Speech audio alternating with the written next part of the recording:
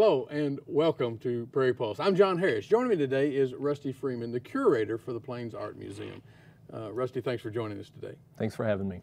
Well, as we get started today, Rusty, we always like to learn about your background, where you're from, and how you ended up to be curator here at the Plains Art Museum. Well, 7 years ago, I was applied for the job at the Plains Art Museum. I come from Nashville, Tennessee. I worked at the Cheekwood Museum of Art for 6 years, and was very interested in looking at a different culture, looking at how artists in other regions of the U.S. might work, and so it was a wonderful opportunity to come to the Upper Midwest, and my wife and I have enjoyed it ever since. Okay. Well, for people out there, and even for me, what exactly does a curator do? A curator works in 3 areas for a museum. Curators collect art, we exhibit art, and we make art accessible. We're looking to help build the permanent collection, looking for some of the finest artists and artworks that we can find to bring in.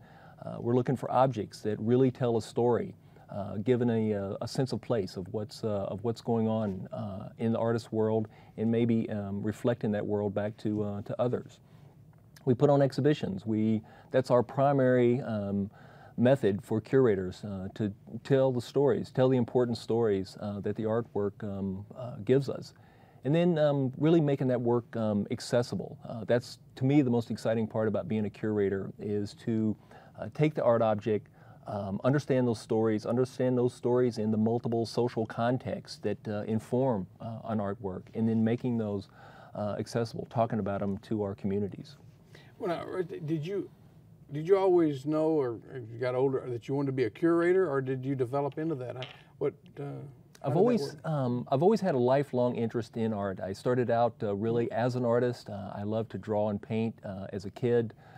It was a very practical notion in my family that yes, you can draw, but how are you going to earn a living with that? And so I really pursued graphic design and advertising as a way, as an outlet for that. But it wasn't quite enough for me. There's more important stories going on with art, whether it's music, poetry, or the visual arts. And I became very keenly interested in art history. I took a lot of art history at the undergraduate level, and then eventually pursued a degree in art history. Okay. Well, I understand that you have a new CEO that's been announced. Can you tell us a little bit about her, and then how the search took place? We're very excited to be bringing Colleen Sheehy to the Plains Art Museum. She has a wonderful background working at the Wiseman Art Museum in the cities. She was the director of education there for, I believe, 15 years. And I think that's a huge background to be bringing in to our particular museum. I'm very excited about the things that she's interested in. She did doctoral work. She has her PhD in American Studies.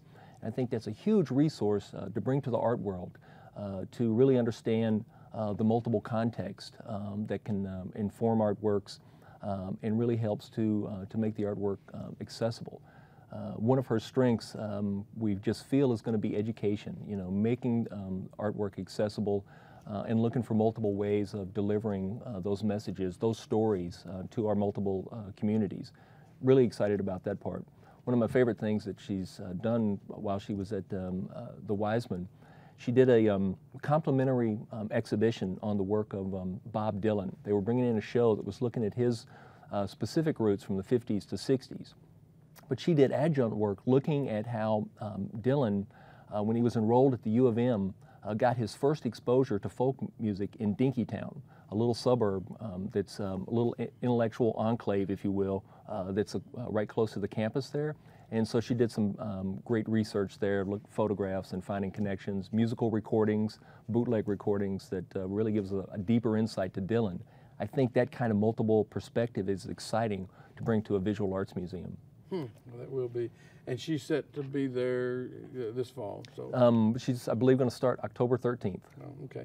How did the Plains Art Museum get started? You've been there for 8 years, but talk a little bit about the history. It's got an incredible history. It actually goes back to the mid-60s. Started out as the Red River Art Center, and from there really grew into the museum that it is today. In the mid-80s, the board knew that they wanted to have a museum that could be accredited and also show the permanent collection on a regular, permanent basis. And so They started looking around, building a capital campaign, and they were successful in 1997 when they opened the building where we are today in Fargo. A very exciting and long history in the area. So what would you say the mission of the museum is? We really see our mission is to bring art and people together. That's a very direct and simple way to make that statement, but there's a lot that can go with that. How we can make art accessible, showing a variety of art. We try to show, think about the different aspects that we can bring of the visual arts, whether it's traditional art or more modern or more contemporary. And then in those areas, really trying to make the artwork accessible to all ages. We really see that as our mission. Well, I guess I understand it's you have a combination of regional artists and then others, major exhibitions that come from all over the world. Can you talk about sort of the balancing act there of how you decide what you're looking out for? It really is a balancing act of where we want to put our resources, and as much as we want to reflect the local communities, the artists working here in the region, we want to bring in things that will be exciting and haven't been seen before. So we'll do a show on local landscape painters or the decorative arts, but then we'll try to balance that with a larger show like we did this summer with Rodin, which was hugely successful for us. First time Rodin has been shown in North Dakota, and that was very exciting for us to really open up the possibilities, exploring art at all levels. Well, how do you go about securing an exhibit? I mean, you know, you always hear about these exhibits that are out there, but then how do you get them to the Plains Art Museum? It's a difficult hunt looking for good art exhibitions. They're not just out there hanging on trees. Museums can do exhibitions in two ways. We can create them in-house, or we can bring in traveling exhibitions. There's a few good resources out there that are available, but basically other museums are putting together aspects of their permanent collection and sharing them with other communities. And so we're always looking for those, whether it's Rodin or Rembrandt or the ceramic collection, for example, from Arizona State University. But then museums that have the good resources, have the staff with the wherewithal, will do in-house exhibitions, and we try to balance that as well, where we'll explore, more deeply our own permanent collection, the works that we've collected, and making those connections to our local communities, and then really paying attention to what's happening in the Fargo-Moorhead area, as well as the two states. Well, now, do museums pay for exhibits to come to their town? Is that the way it works? When we bring in a traveling exhibition, typically there will be an exhibition fee, shipping costs involved with that, insurance, and we'll try to balance those with what the resources that we can put to it, particularly in educational programming. Well, can you expand a little bit on your relationship, I guess, with the regional artists? I know, here on Prairie Post we've done quite a few stories on exhibits that have been at the museum. I think we're blessed in the Fargo-Moorhead area with a wide variety of artists working in a lot of different media. I think it's very exciting, and I wonder just per capita how many successful artists we really have in the region. It is a robust artistic community, and it's really a good chance for us to see what's going on, see what's important to the artists, see how their expressions reflect the world that they live in. I think we have a good rapport with artists. We're always encouraging them, for feedback. Tell us what we're doing right. Tell us what we're doing wrong. And I think that's one of the strong suits, is that the conversation, the dialogue that the Plains Art Museum has with artists is, I think, very good, very healthy, and very robust. Well, again, how do you contract with them? Do they get a flat fee, or is there a structured fee? Typically, when we bring in an artist or a group of artists to do a show, we're not paying a flat fee to the artist. We're hoping that that the benefit the museum can bring goes beyond that, but we do what we can do best, which is to look at their work in depth, understand the multiple influences, the context that would be informing the work, and then make that available. Translate that to the communities, talking about why we think this artist's work is important, and showing them in depth.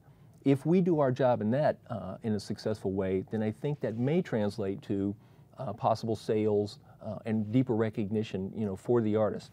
But typically, we're not paying a flat fee to the artist. What is the importance of nurturing regional artists and for the community? I think it's huge to think in those terms, but I'm not sure that any museum necessarily could strive to nurture an artist. But I think what we have to do is offer an array of exhibitions that would possibly inspire them as well as the differing communities. It would be a little presumptuous to assume that we could nurture artists, but we do hope that the exhibitions that we bring in will inspire them as much as our other communities as well. Well, they say beauty is in the eye of the beholder, and who decides if the art is good enough to display, and does sometimes the public disagree? Deciding art is a very nuanced and much discussed topic. I don't think one person can really take the lead on this. Art is subjective. One of the strongest things about an art experience, you and I could both look at the same object, same painting, same sculpture, and have differing opinions about that, and be both perfectly correct in our assessment based on what we see with the artwork. But for us in a museum, it's more of a conversational approach. It's not just about selecting what I might think is the most attractive piece of artwork to show, or an artwork that has perhaps the most social meaning to that. We have to be able to do things like educational programming. We want to be able to do sponsorships and get local businesses to support us in this. And so really it's a conversation.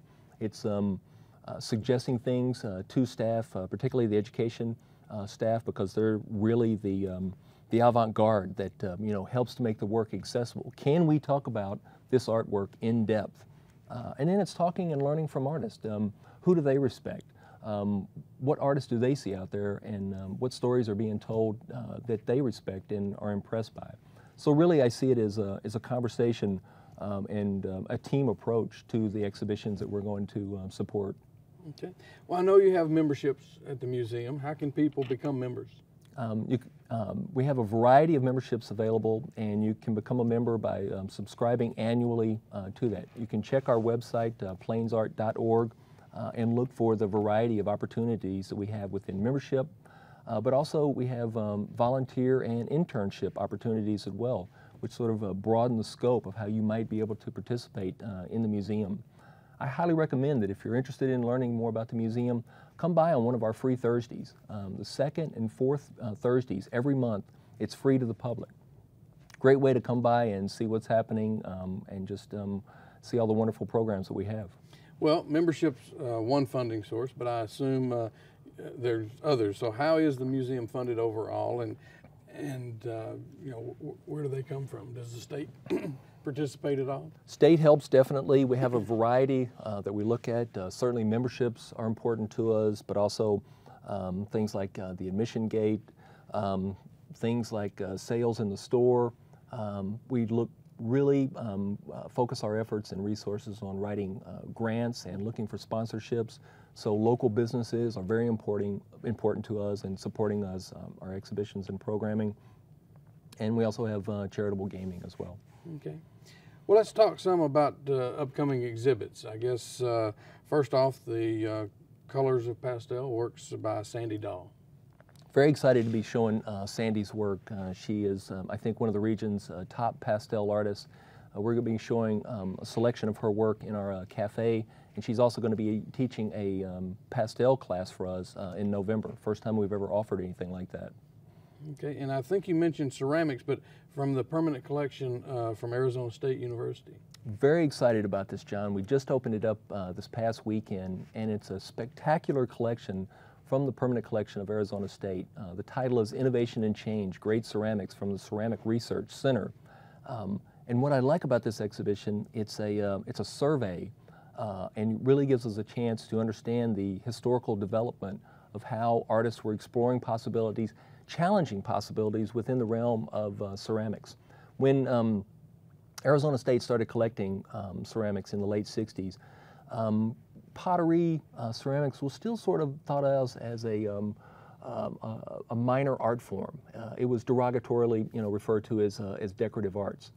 These artists really show us the robust visual power of the ceramics, the expressive form of it. And it's a wide variety of expressions, looking at the influences of modern art and abstract expressionism, which comes out of painting, but then also pushing into today's world of postmodern whimsy, cynicism, irony, all the sense of humor, all the different things that might inform it. It's just a wonderful survey of ceramics. Okay, here, Pulp Fiction. What is it? That is a play on words, of course, but it's an exhibition where all the artworks are made out of paper. It's a very exciting exhibition, and I can't wait for it to open. It's going to open on October 30th of this year and run through February. But we'll see everything from abstract art, figurative art, narrative art, even conceptual art within this. But it's all the artworks are made out of paper. And then I say here, the 10th exhibition of Art on the Plains begins in November. Can you talk about this? Art on the Plains has a long history, and actually doing regional juried shows goes all the way back to the mid-'60s with the Red River Art Center. But what we have, this is our biennial, and so every other year we invite artists from the region, and that includes North Dakota, Minnesota, South Dakota, Montana, and Manitoba, to submit works to us. It's a chance for regional artists to have their work looked at and selected by an outside juror, an outside curator. What's very exciting about this year is our juror is T.L. Saline. Local artist, grew up in Fargo, really made a name for himself in the early 80s, became selected for the very important Whitney Biennial in New York City. So he early on was making a career with his painting, living in two worlds, New York and Paris, but he decided to come back in the 90s, to come back to his roots, to come back to the upper Midwest. And so he's been teaching at the University of Wisconsin in Madison for the past 10 years, and very excited to be bringing TL to the museum, juried this show, and it gives us a chance to look a little closer at our local artists who have made good. Well, Rusty, how many exhibits would you have on display at any given time, or does that vary? We try to fill the museum every little nook and cranny with exhibitions. We have three main galleries. First floor gallery, right now we have Rembrandt etchings on display. Second floor, the Donath Gallery, we have our permanent collection, which is basically open 12 months out of the year. And then on the third floor, in our Schlossman Gallery, we have the ceramic show from Arizona State. Well, let's talk about early 2009. What's on the horizon? We're doing something I'm very excited about. We're thinking outside the box here, but we're going to put on an exhibition of contemporary guitar builders, luthiers. The title of the show is Woods and Strings, a Luthier's Renaissance. And one of the things that we were sort of kicking around with this idea, we're looking for something that was a little different, getting out of what we would typically show, painting, sculpture, that kind of thing. And we have some experts. We have a luthier, Steve Beckerman, who is our guest curator, knew a bit about this Renaissance. There's a new appreciation, for the guitar builder. But what turns out is there's some very important nationally known guitar builders in North Dakota and Minnesota. And so people like Michael Keller or Lloyd LaPlante, we're going to be inviting into the museum and showing their work. We're also going to have some bigger names that are well known within the luthier world. William Cupiano from the East Coast, Charles Fox from the West Coast. Very excited about the mix that we're bringing in. We're also looking to borrow work from the National Music Museum from Vermilion. They have a wonderful instrument collection, and we're working with them right now to sort of add depth to our exhibition with historical guitars as well. Well, you mentioned permanent collection just a minute ago. What's in your permanent collection, and is this out year-round, or when do you bring those out? We have a very robust and strong permanent collection, and I think it's really one of the strengths of the Plains Art Museum. We have a little over 3,000 objects in that collection. We're showing it year-round in the Donath Gallery. We rotate it about every 12 months. We'll change it out, take out the works on paper, but it's a very robust collection of local, regional, national artists. Some of the highlights would be we have works by Andy Warhol, Charles Ames, Helen Frankenthaler. On a local level, we have artists like Carl Ovid, Laura Height Youngberg, Dwayne Mickelson, Richard Bresnahan. So we've really got I think a good sampling of local and regional artists, and that's something that we're looking to build and strengthen. Well, I understand you do a lot of tours with school kids. Can you talk about the importance of getting kids interested in art at an early age? It's so important to be able to do that, to bring youngsters into the museum and just really let them have a good time experiencing art. We really strive to get them in front of the artwork, but then also have them the experience of making art. That's very important. We do something that's very different with our school tours that's very important. We try to engage them. Our docents will try to get them engaged with the artwork, asking questions that will allow them for serious reflection and critical thinking. We know that from this process, it really gives children a chance to sort of think outside the box, use this sort of multifaceted thinking for creative problem solving. It's good not only for looking at artwork, but for looking at challenges and problem solving in everyday life. It's really a robust opportunity to really use art to its fullest advantage of getting us to think outside the box. And it's one of the things I think we do best at the Plains Art Museum. Good. Well, I know each year you have the Rolling Plains Art Gallery. Can you tell us about that? We are now currently developing new outreach with that, but the Rolling Plains served the region for over 15 years. But this spring, physically, the trailer finally just wore out. And so from that, we've pulled it off the road, and we're taking this opportunity to really look closer of how we can send out new and improved educational outreach to those very same rural places and towns that we went. Well, what have been some of the more popular exhibits maybe that you've had over the years, and of course, how do you gauge a success or failure with an exhibit? Plains Art Museum has had a long and good history of popular exhibits. Before my time, there were exhibits of Dale Chihuly glass. The potters of Mata Ortiz were very popular. A few years ago, we did an exhibition of Dwayne Hansen, who is an artist from Minnesota, but internationally renowned for his very realistic sculptures. Highly successful shows. Rodin was very good for us this past early summer, and Rembrandt is going very well as well. It's hard to gauge the success of an exhibition. When typically a museum visit, it's a solitary experience. We go in, the things that happen, it's not something that often gets conveyed. If you're very elated or you're very disturbed by what you see, it's usually those two extremes where we get the feedback. So for the vast majority of our visitors, we're not able really to grasp the qualitative experience of what they have. They have to convey that to us. That being said, though, we do things, we look closely at attendance, number of people attending. We pay very close attention to any visitor comments, feedback that we get. We judge things like on the support of local businesses, the sponsorships that we might get. We count that as part of a successful exhibition. And then we try to pay attention to foot traffic going in and out. Exhibitions don't always have to have successful comments. I think even negative, constructive criticism can be valuable. We don't expect people to agree with every exhibition that we put out.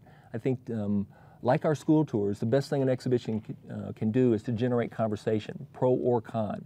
And I think even all kinds of feedback can be rewarding in that sense. Well, in about 15 seconds, what are the goals for the future? I think the goals are with our new director, Colleen Sheehy, and one of our strengths is education, one of hers is education, and so I think bringing those together, the new fresh ideas that she will bring to us, I think that's really makes our future look very bright and very exciting. Well, okay, finally, if people would like to have more information, find out about the museum, where can they go, who can they contact? Give us a call at 701-232-3821, or you can visit us online at plainsart.org.